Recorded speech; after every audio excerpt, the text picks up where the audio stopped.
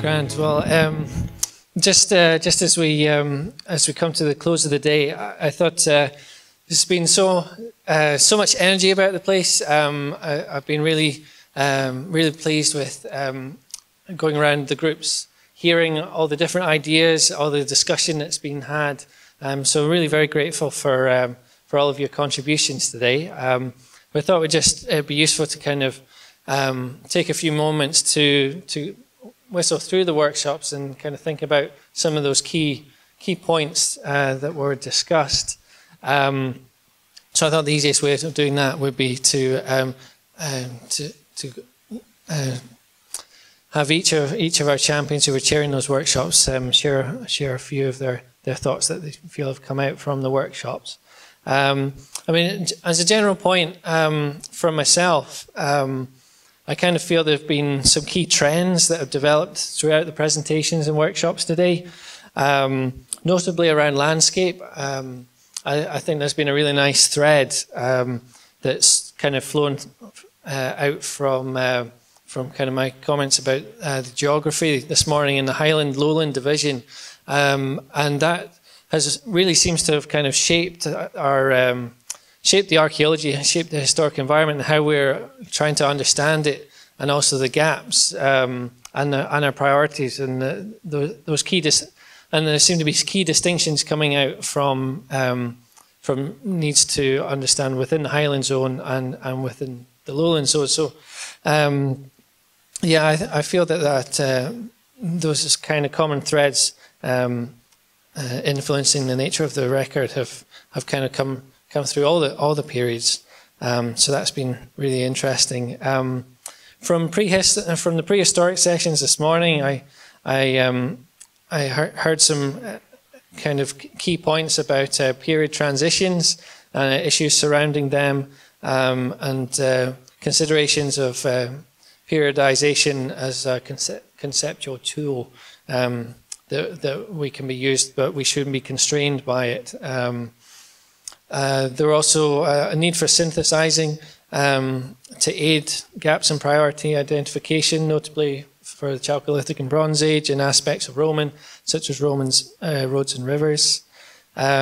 Historic research biases, I also thought, came out through prehistory that have impacted the state of our knowledge. And gaps in the settlement evidence from sort of Mesolithic through to Bronze Age seem to be a kind of a key focus, which was juxtaposed against the Iron Age, where quite a lot of focus has been on settlement, and where we have a gap instead with burial. So there's quite a neat little contrast there between Meso to Bronze and then Iron Age. And then kind of across the whole lot, I was kind of seeing calls for looking at definitional refinement and real consideration of these transitions between the periods. So I'll maybe I'll hand over to our prehistoric champions and kind of get their take, and then we could take historic after that. So Dean, do you want to comment? Yeah. I'm going to be very brief. The session basically broke down into two parts. The first part was ideas about how we discover the Mesolithic, and there was lots of progress made. I'm grateful to the scribe, which made the job of chairing the session so much easier. And the second part of the session was about what we can do to find out about the environmental history of Perth and Kinross. It was very pleasing to sit in a room, first time I've ever sat in a room with about 7 or 8 environmentalists, and I found that really interesting. One thing that did come out was we thought that there should be some cross-fertilization here, especially with regard to the environment.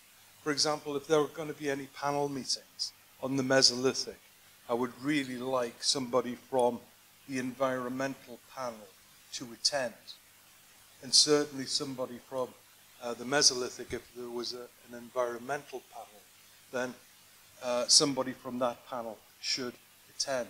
So, because the environmental situation expands across the whole 15,000 years of Scottish archaeology. It's a very shallow time depth of the archaeology in Scotland, and it cuts across all disciplines. So I think some cross-fertilization would be very good. Has amazed me, apart from all the other work that goes on, is how important the Tayside Landscape Partnership and SERP have been in populating the knowledge of the archaeology of Perth and Kinross. It's been absolutely wonderful. What we know now and what we knew before pre-2006 is altered incredibly. And from a personal viewpoint, I'd like to thank Becky and HES for having the courage to fund the SURF project. Thank you.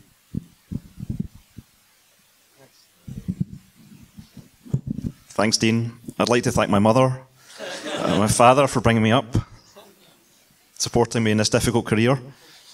So thanks to everyone who was involved in the Neolithic discussion, and I decided to be less cynical during that period of time, which was useful.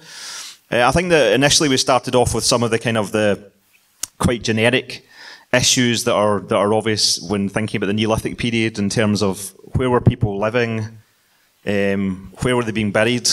Actually, we've limited evidence for much of the county. But then the emphasis started to shift on to thinking about what it is distinctively about the Neolithic of Perth and Kinross that we can look for as research questions and as key gaps that can then maybe be more useful thinking about the Neolithic across the rest of Britain and beyond. So thinking about the great opportunities of having upland Neolithic traces, this is a great place to look for it, and if that happened, there'd be implications for the rest of the Neolithic in Britain, and other aspects that we've, things like the axe trade and the unique, the kind of mainland Scotland's unique presence of an axe factory.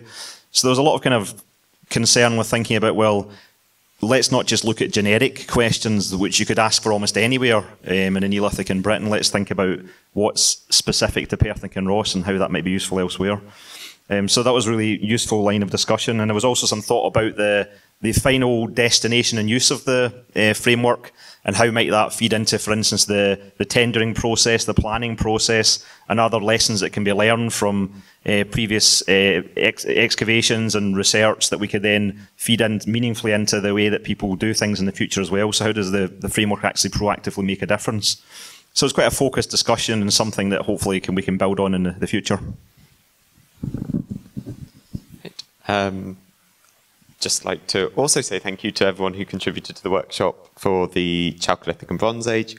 Our discussion was very much, there were kind of two elements to it. The first was talking very much about broad level aspects that are applicable not just to the research framework for the Chalcolithic and Bronze Age, but perhaps more generally.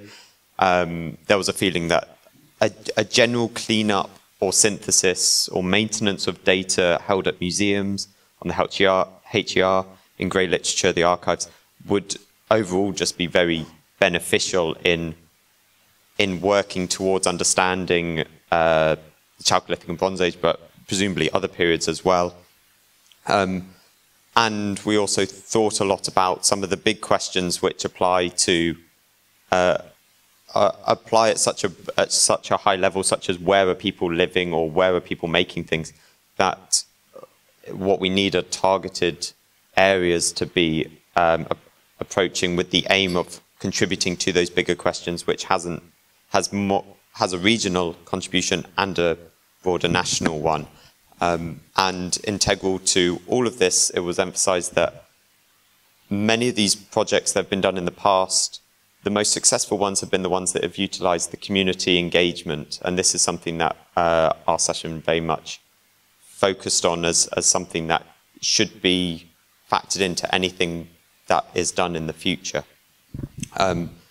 Because without the community support, many of these projects don't develop in a meaningful way. It's not just enough to ask the academic questions, it's about making these questions pertinent to people living in these areas today. And on a slightly cynical note, there was quite a concern about money and who is funding all of this. But I'm sure we'll work that out.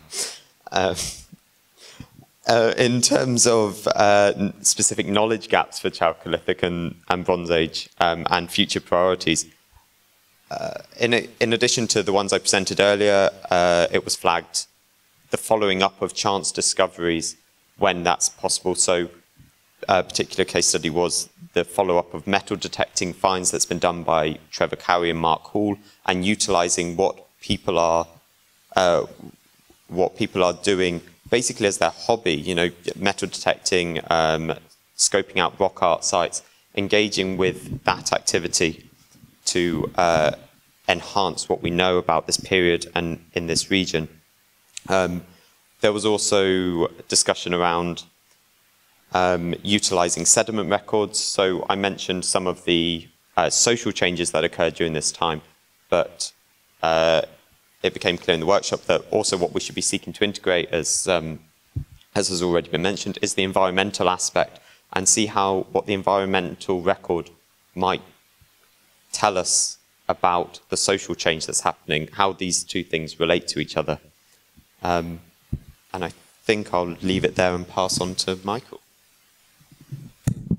So thank you very much to everybody who came to the Iron Age discussion. We had a very robust discussion, frequently about the nuts and bolts of how the framework is actually going to work, in particular for development, pre-development work. And I think that was really useful for me in terms of trying to ask the types of questions that we can actually answer out of these frameworks with the evidence that we are going to find, because we will find a lot as major development work takes place, as new ways of collecting data happens. There's going to be, you know, volumes and volumes of material that we're going to work with, but it's going to be of a particular kind. So we need to ask the questions that we can actually answer. There's a lot of desire to learn more about the environment and climate change through the Iron Age, as there is in other periods. It's a matter of trying to link something like that up with questions that we can actually answer. So there are gaps, for instance, with the burial record, as there are elsewhere in northern Britain in the Iron Age. And I think one of the things that came out is we need to seize on those rare opportunities that do come up. For instance, finding out that Inchtuthil has an Iron Age burial is fantastic, and that's something that I think really needs to be seized upon. So perhaps what goes into the framework is sort of a section or a series of questions where, you know, we can highlight those bits that are really genuine gaps that need to be seized on where and when the evidence becomes available. The Roman section was also with the Iron Age. I think there's only really 2 points that Michael hasn't touched on for the Roman period. Sequencing and dating. There was a bit of debate on how the relationship between all the Roman sites worked together, and I'm focusing on the dating of that and which site came first, where roads go and things like that. I think that was probably the main key point that we covered. Also the interaction with the local population, and that I touched upon in my talk about women and traders and children, and a lot of that social data is lacking. Whether that has to be done through synthesis with Iron Age sites and finds, or whether we can all start to look for cemeteries, as Michael sort of alluded to. I think there's a lot of information there that's still out there that we really need to get, so we get a better picture of the local area.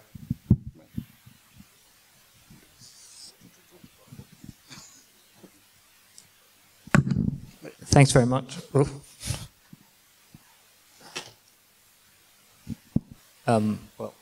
it's been a very interesting day, and I'm just going to share a few of the thoughts which seem to me the most compelling to come out of our discussions.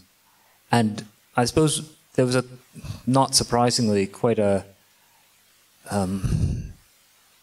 strong feeling that in this region, in Perth and Kinross, we have really great resources which allow us to engage with and address really profound issues in the development of Scotland, and particularly the kind of mechanics of how the kingdom comes together and how it's shaped and how the institutions mature. So that's something which I think was we all agreed with.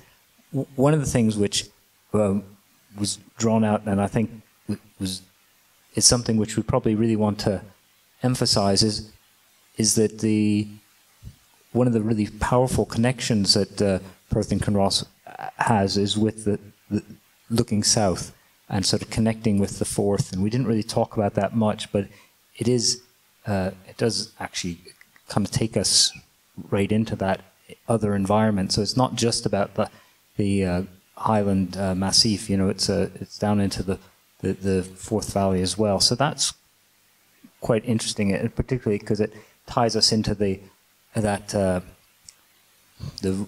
Roman frontier landscape, and where social change is starting to take place in the 1st and 2nd century on a kind of dramatic way. And we spent also a fair bit of time talking about the challenges of working with the settlement archaeology. We've got a lot of it.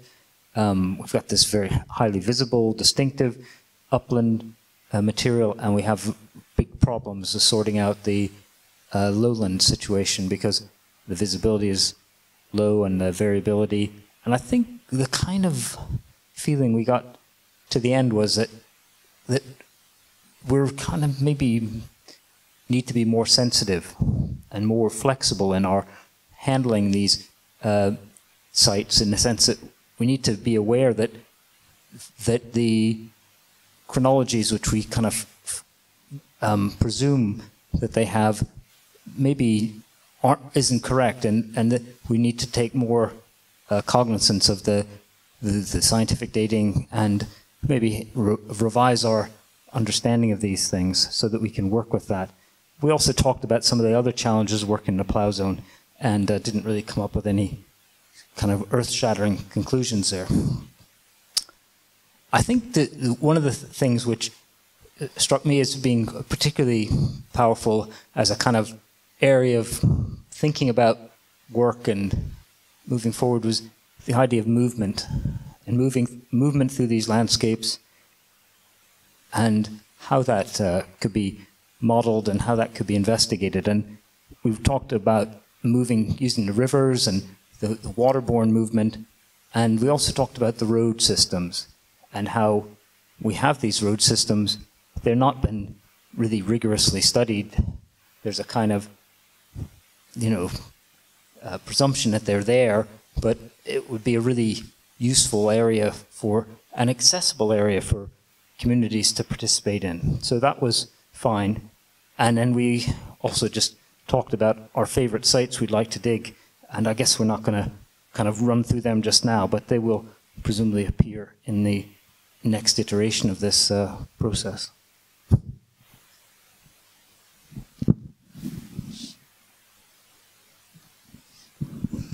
Yes, we had a very lively discussion for the later medieval period, which we all enjoyed very much, and very little of it is defamatory, so I'm sure it will all be published.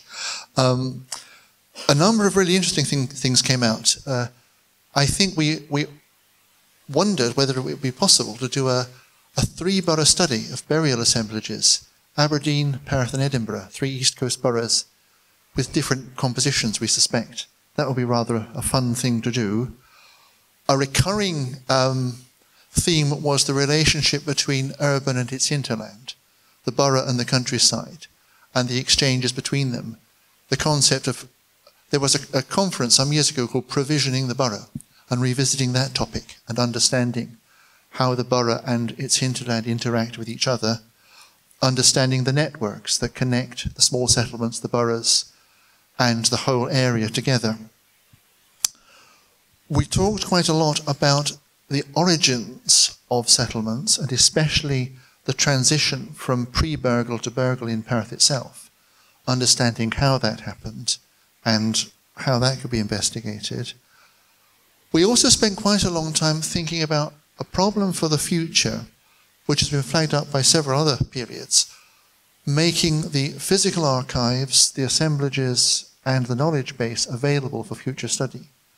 There are lots of problems there, making paper archives available, making digital archives available, making physical assemblages available, making them intelligible as personal knowledge fades. So there's a big area there to enable all the interesting research that's possible in the future to actually take place by making sure that the stuff is preserved and preserved in accessible form. I think those were the main points that we flagged up. Thank you. We had, thank you very much, a small but dedicated team of post-medievalists. One of the main things that we thought about was the sort of the detail of the landscape and how these landscapes from the post-Reformation into the 18th century represent landscapes of change, and it's written in the map evidence and in the fieldwork evidence as well. So that's something I think one of the probably main takeaways is the need for truly interdisciplinary projects, not just multidisciplinary, where we need a better understanding of what the documentary records can tell us. I certainly do. We need to include environmental, paleoenvironmental research, and building it into the archaeological side thing. Having said that, nobody mentioned artefacts at all, so maybe we'll just give up on artefacts. Some of the other things that came up, the need to understand how trades link with we very much focused on the rural communities, but how the trades link with the boroughs as well, both Perth and Kinross. There's obviously identification of threat to some of our landscapes as well. Forestry obviously will have an impact on some of our upland landscapes, but there's also identification of loss of historic building fabric in terms of timbers and other historic building fabric that's being lost through redevelopments of rural settlement sites, so little cottages and things like that. We're all agreed that we think more work needs to be done on the diaspora, the clans, the graveyard side of things, which we think, again, have a lot of interest in terms of the detailed records that you could get into. We had almost got through the entire session without mentioning cattle once, which does seem quite odd for one of the main droving areas of Scotland, whatever that means and how that manifests itself in the archaeological records. When it came to battlefields, we just said, where are all the dead? Lots of artefacts, that's quite good from that side of things. Methodologies, we want to see more combination of cartographic sources, LiDAR, and environmental sources as well. So, especially with the LiDAR, being able to see underneath some of the tree cover, that would be quite useful for understanding some of the enclosed pastures and grazing around that. And we thought a nice area to do some fieldwork would be a big estate with lots of records that could all tie together quite nicely with all these interdisciplinary investigations. And we reckon Athol is probably where we'll be going. So if you want to come on holiday to Athol, we'll be going.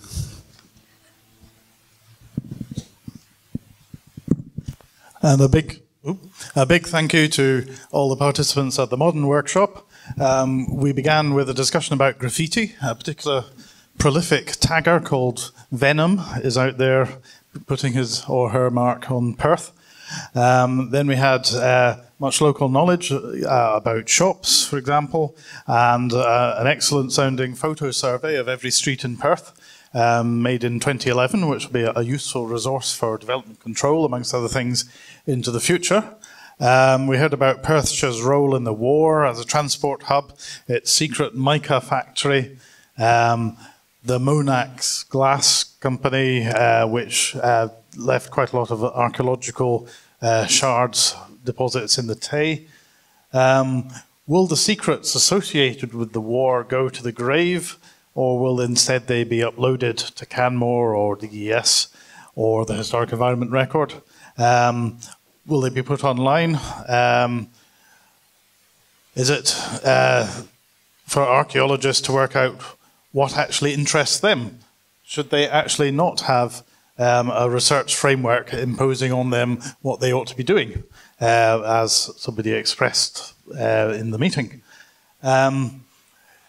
Will there be a value in perhaps using LiDAR data to identify illicit still sites all across the county and beyond?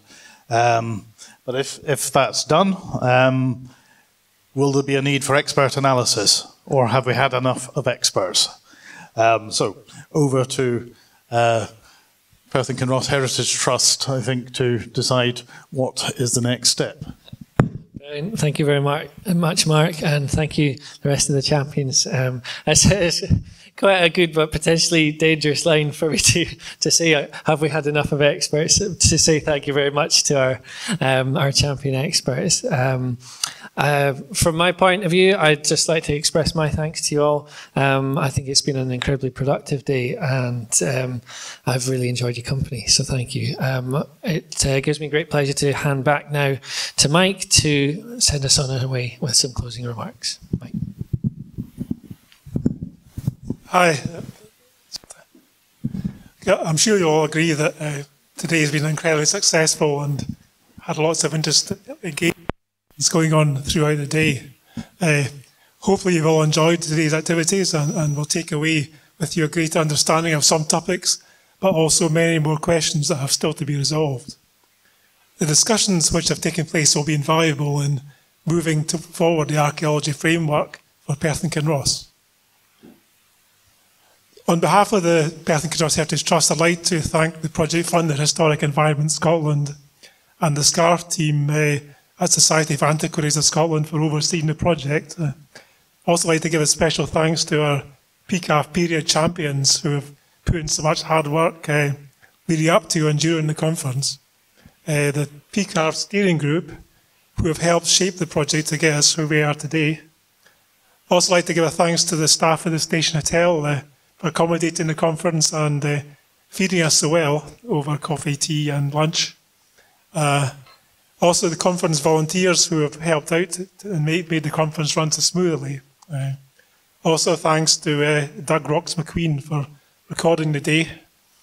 I'd like to thank all the delegates for your valuable conference and contributions and for making such a productive day. And last and certainly not least, I'd like to thank Gavin for leading the project so successfully today and also all the hard work he's put in to organise a very successful conference. So we'll now move on to what happens next. The project now entering a year of review where the comments from today will be taken on board alongside more formal contributions and worked up into draft chapters. These chapters will then be made available for further review and stakeholder consultation before being finalised into the framework in the third and final year of the project. In August 21, we're looking forward to launching the framework of the second regional archaeology conference here in Perth. We look forward to welcoming you back for that big occasion and indeed hearing from you between times with your comments on the framework drafts. Just a final plug for the comments cards. You can either drop them in the comments box at the PKHD stand, or if you want to type them up and submit them online, then quite happy to accept it in that format. So I'd just like to close the conference and wish you all a safe journey home. Okay. Thanks.